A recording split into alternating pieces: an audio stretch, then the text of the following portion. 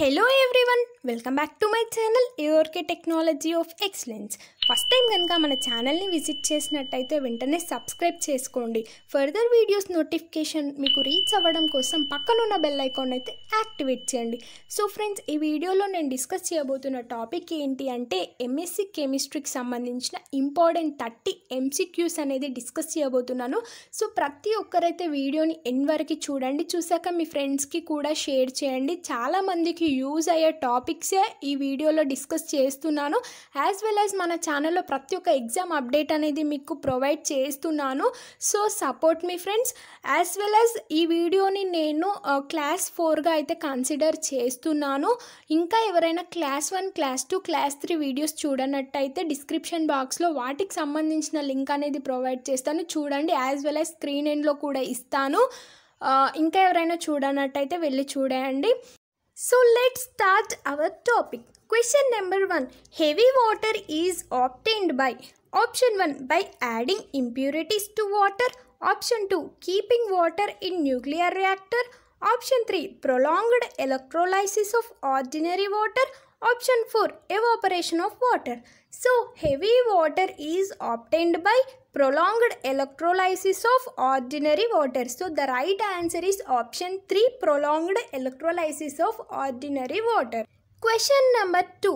Tritium atom has 2 neutrons and 2 protons, 1 neutron and 2 protons, 2 neutrons and 1 proton, and option 4 none.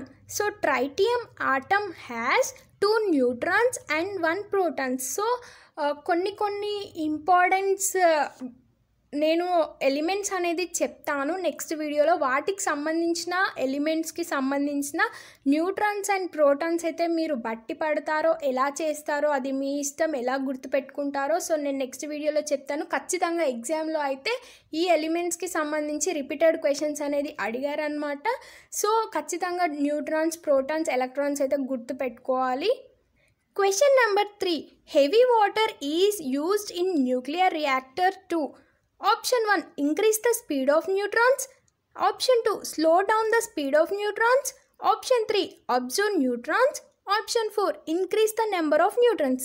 So heavy water is used in nuclear reactor to slow down the speed of neutrons. So heavy water ఎందుకు use చేస్తారు అంటే nuclear రియాక్టర్స్లో slow down the speed of neutrons యొక్క స్పీడ్ని తగ్గించడానికి use అనేది చేస్తారు. So the right answer is option 2.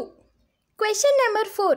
Bleaching action of H2O2 is due to option 1 oxidation, option 2 reduction, option 3 decomposition, option 4 none. So bleaching action of H2O2 is due to option 1 oxidation. So the right answer is option 1 oxidation.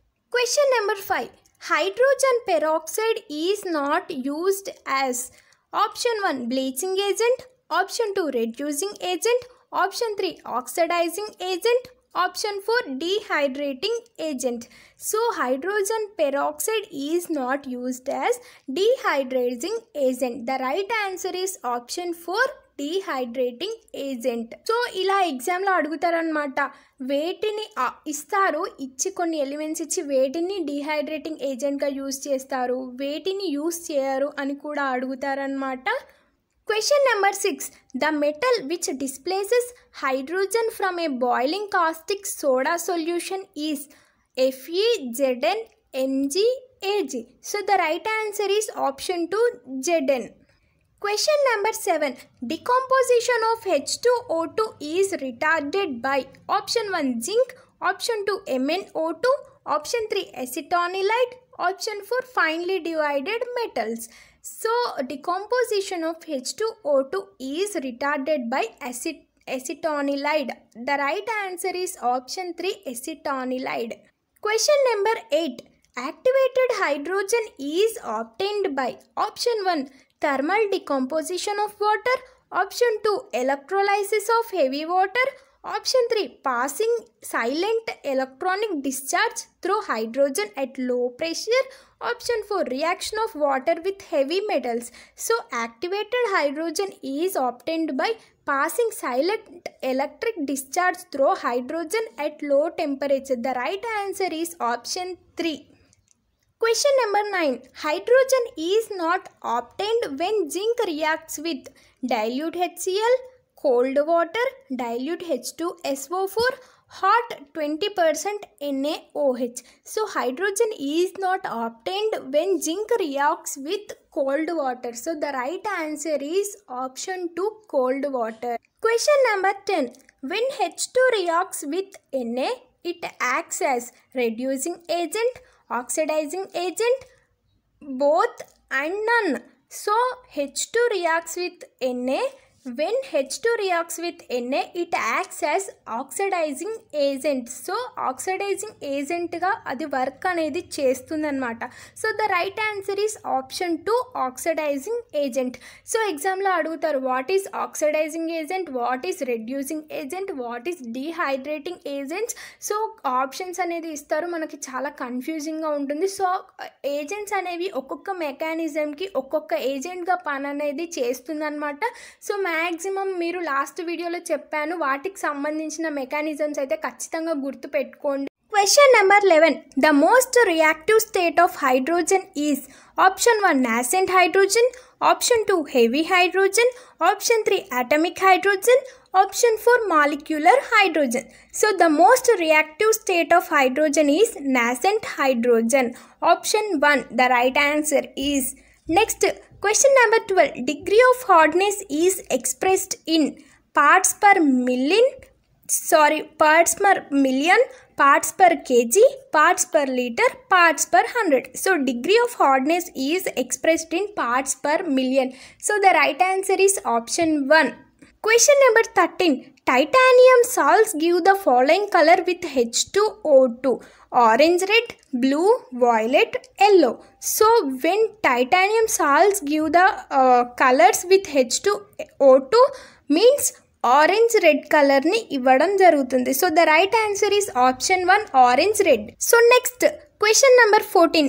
In the reaction between CuO and H2, the hydrogen losses electrons, is reduced, is a catalyst, acts as oxidizing agent. So in the reaction between CuO and H2, the hydrogen losses electrons. CuO and H2 ki reaction జరిగేటప్పుడు hydrogen అనేది electrons ని loss అవ్వడం జరుగుతుంది. So right answer is option 1. So next, question number 15. H2O2 acts as oxidizing agent in.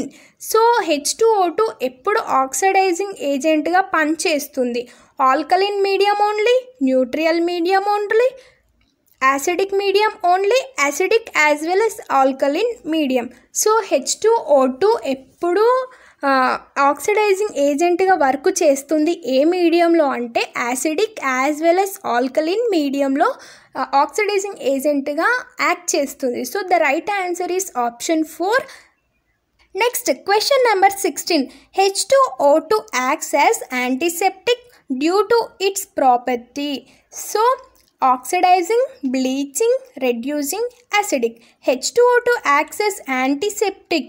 So H2O2 అనేది యాంటీసెప్టిక్గా work చేస్తుంది. దానికి ఏ properties ఉన్నప్పుడు అది యాంటీసెప్టిక్గా వర్క్ చేస్తుంది అంటే ఆక్సిడైజింగ్ ప్రాపర్టీస్ ఉన్నప్పుడు దానికి యాంటీసెప్టిక్ ప్రాపర్టీస్ అనేవి వచ్చేస్తాయి అన్నమాట. So the right answer is option 1, oxidising. So friends, నేను ఫాస్ట్గా ఇన్ఫర్మేషన్ అనేది ఇస్తున్నాను, త్వరగా చదివేస్తున్నాను, ఆన్సర్స్ అనేవి త్వరగా చెప్పేస్తున్నాను. సో ఎందుకు అంటే వీడియో అనేది లెంతీగా అయితే మీకు ఇంట్రెస్ట్ అనేది తగ్గుతుంది అన్న ఒక థాట్తోనే నేను ఫాస్ట్గా చదివేస్తున్నాను అన్నమాట. Question number 17. The lightest combustible element is He, H2, Ca, Li. So the right answer is option 2, H2. So the lightest combustible element H2. Next, heavy combustible element అడుగుతారు. సో అలా ఎలిమెంట్స్లో డిఫరెంట్ టైప్స్ క్వశ్చన్స్ అనేది అడుగుతారు. మొత్తం periodic table నేర్చుకున్నట్టయితే ఈజీగా మనం answer అనేది చేయొచ్చు అన్నమాట. Question number 18. High boiling point of water is due to high dielectric constant, hydrogen bonding, its high specific heat, low dissociation constant. High boiling point of water is due to hydrogen bonding. So ఎక్కువ boiling point అనేది వాటర్లో ఎందుకు ఉంటుంది అంటే hydrogen bonds ఉంటాయి. ఖచ్చితంగా వాటర్లో hydrogen bonds అనేవి ఉంటాయి కదా, వాటి వల్ల బాయిలింగ్ పాయింట్ అనేది ఎక్కువగా ఉండడం జరుగుతుంది. So the right answer is option 2. Question number 19. The substance which reduces the speed of decomposition of H2O2 is option 1 PT, option 2 NaOH, option 3 alcohol, option 4 Na2CO3. So the right answer is option 3 alcohol. Question number 20. H2O2 is paramagnetic, ferromagnetic, diamagnetic and none. So H2O2 is a diamagnetic. So the right answer is option 3 diamagnetics. So paramagnetic weight ni antaru, ferromagnetic weight ni antaru, diamagnetic weight ni antaru, as well as monomagnetic compounds ni weight ni antaru. వీటి definitions అయితే మీరు నేర్చుకొని ఉండండి friends. It's my suggestions, ఇవే వస్తాయి అని కాదు. So వీటి నుంచి వచ్చే ఛాన్సెస్ అయితే ఉన్నాయి అని అయితే. Question number 21. Which of the following is true peroxide? PbO2, Na2O2, NO2, MnO2. So true peroxide వచ్చేసి Na2O2. The right answer is option 2 Na2O2. Next question number 22. The shape of H2O2 molecule is open book shape with 90 degrees angle, square planar, pyramid, tetrahedron. So the shape of H2O2 molecule is open book shape with 90 degrees angle.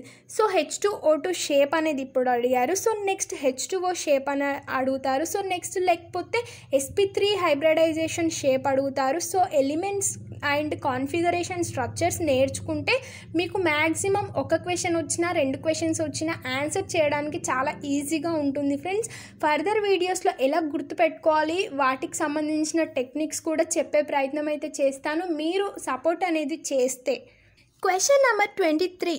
The ionization of hydrogen gives hydronium ion, hydride ion, proton, hydroxyl ion. The ionization of hydrogen gives proton. So the right answer is option 3 proton. Question number 24. Which of the following sterilizes water?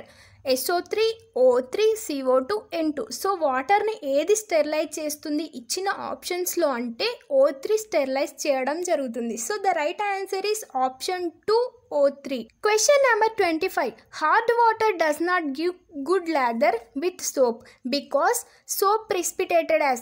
So ఇదైతే ప్రతి ఒక్కరికి తెలుసు అనమాట, important అనమాట. మనకి ఎప్పటి నుంచో repeated question. Hard water ల్యాదర్ని ఇవ్వలేదు ఎందుకు, కోల్డ్ వాటర్ ఇవ్వగలుగుతుంది ఎందుకు. సో సెమ్ ఎగ్జామ్స్లో కూడా 4 మార్క్స్కి అడిగారు HSAB rule. So important question regarding the point of exam. So hard water does not give good lather with soap because soap precipitated as magnesium and calcium status. So the right answer is option 3. Question number 26. Calcium carbide reacts with water to produce ethane, methane, ethine, ethylene. So ఈథేన్కి, ఇథైన్కి, ఇథిలిన్కి చాలా difference అనేది ఉంటుంది. Degree first సెమ్లోనే మన lecturers అనేది క్లియర్గా explain చేసే ఉంటారు ప్రతి ఒక్కరికి. సో నాకైతే మా లెక్చరర్స్ ఎక్స్ప్లెయిన్ చేశారు. సో మీకు చేశారో లేదో, చేయకపోయినా కూడా మీరు ఒకసారి గూగుల్ అవుట్ అన్న చేయండి. స్ట్రక్చర్స్ డిఫరెంట్ వేలో ఉంటాయి, ప్రొనౌన్సియేషన్ కూడా డిఫరెంట్ ఉంటుంది. So the right answer is option 3 ethyne. Question number 27. Deliquescent substances are usually insoluble in water, highly soluble in water, slightly soluble in water, none. So deliquescent substances are usually highly soluble in water. The right answer is option 2. Question number 28. In presence of finely divided Ni, hydrogen reacts with vegetable oils. The process is known as oxidation, nickelation, halogenation, hydrogenation. So the right answer is option 4 hydrogenation. Question number 29. H2O2 oxidizes H2S to give H2SO5, H2SO4, S, H2S2O8. H2S2 oxidizes H2S to give single compound S. So the right answer is option 3. So the last 30th question, which of the following hydrides is the most powerful reducing agent? NH3, HF, LiH, CH4. So which of the following hydrates is the most powerful, most powerful reducing agent వచ్చేసి LiH. So the right answer is option 3, LiH. So 30 important questions అయితే ఈ వీడియోలో discuss చేశాను. So ప్రతి ఒక్కరైతే ఒకటే గుర్తుపెట్టుకోండి, ప్రతి ఒక్క వీడియోలో చెప్తున్నాను, ఇలాంటి బేసిక్ క్వశ్చన్స్ ఈ మోడల్లో అడుగుతారు అని అయితే చెప్తున్నాను. ఖచ్చితంగా ఇవే వస్తాయని చెప్పడం లేదు. క్వశ్చన్ పేపర్ ప్రింట్ చేసే అంతవరకు ఎవరికి కూడా తెలియదు, ప్రింట్ చేసే వాళ్ళకు కూడా తెలియదు వాళ్ళు ఏ క్వశ్చన్స్ ఇస్తారో. సో మీరు ఇలాగే సపోర్ట్ చేస్తే నేను కొన్ని మా లెక్చరర్స్ నాకు చెప్పిన techniques like regarding SP హైబ్రిడైజేషన్స్ like configurations కానీ పీరియాడిక్ టేబుల్ కానీ ఎలా గుర్తుపెట్టుకోవాలి, ఈజీగా మనం ఎగ్జామ్లో ఎలా సక్సెస్ అవ్వాలి అని అయితే నేను కొన్ని టిప్స్ అనేది చెప్పడానికి ట్రై చేస్తాను while I'm practising. So stay tune for my next video. మన ఛానల్ని మీ ఫ్రెండ్స్ అందరికీ షేర్ చేయండి. సో CPGET ఎగ్జామ్ రాసే అందరికీ యూజ్ అవుతుంది అని నేనైతే ఆశిస్తున్నాను. సో మీరు నాకు సపోర్ట్ చేస్తారు అని అయితే ఎక్స్పెక్ట్ చేస్తున్నాను. ఎవరికైనా CPGETలో సంబంధించిన డిఫరెంట్ కోర్సెస్ ఎగ్జామ్స్ రాస్తారు కదా, ఆ సిలబస్ కావాలి అనుకుంటే ఫాలో మీ ఆన్ ఇన్స్టా. మీరు నాకు మెసేజ్ చేయండి, ఖచ్చితంగా మీకోసం నేను హెల్ప్ అనేది చేస్తాను. మీరు రాసే ఎగ్జామ్కి సంబంధించిన సిలబస్ అనేది మీకు సెండ్ చేయడానికి ట్రై చేస్తాను. Stay tune for my next video. ఇన్స్టాకి సంబంధించిన లింక్ అనేది డిస్క్రిప్షన్ బాక్స్లో ప్రొవైడ్ చేస్తాను. Thank you for watching. For more update information please to subscribe my channel. Like చేయండి, వీడియోని తప్పకుండా షేర్ చేయండి.